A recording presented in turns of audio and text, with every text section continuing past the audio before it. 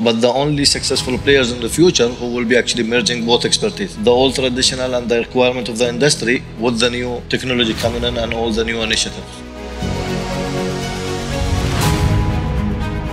One of the themes that at least to me stood out here was on the whole topic of, we can call it digitalisation, we can call it automation, we can call it automated technologies.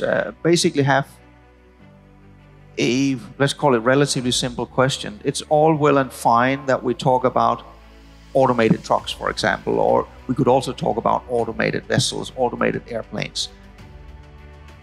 Realistically, do we have the technology ready to go, or what is the time frame?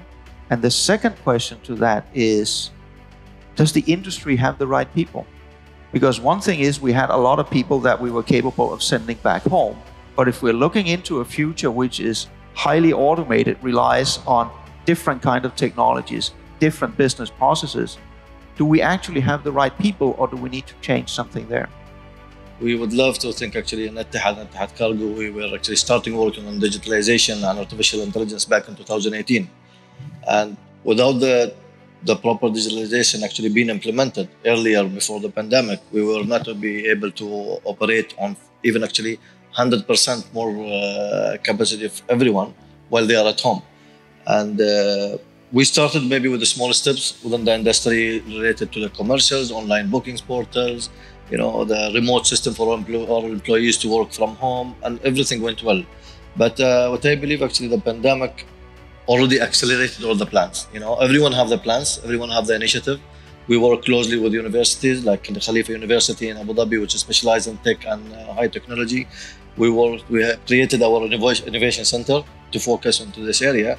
And happily we launched, I think it's almost a month ago now, we implemented the first artificial intelligence within our warehouse and hub. So that artificial intelligence will help us actually to utilize the loadability building within the warehouse for the pallets and to utilize the aircraft to the maximum to support the industry. Yes, we are taking a very small steps everywhere, but I think it's become clearly with the pandemic that this need to be accelerated. And the opportunity being into the pandemic that now we have enough fund into the industry. So I think most of the players are more open to invest more.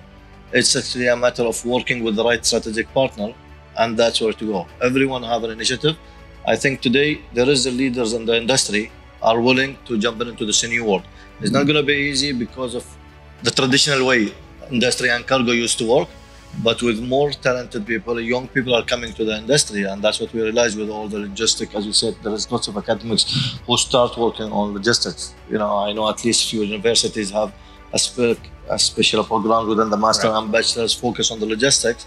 All this young blood coming back to the industry with the artificial intelligence available, with the digitalization, with the world, how it's going.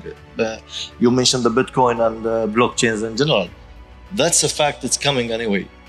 We cannot hold it, we cannot delay it.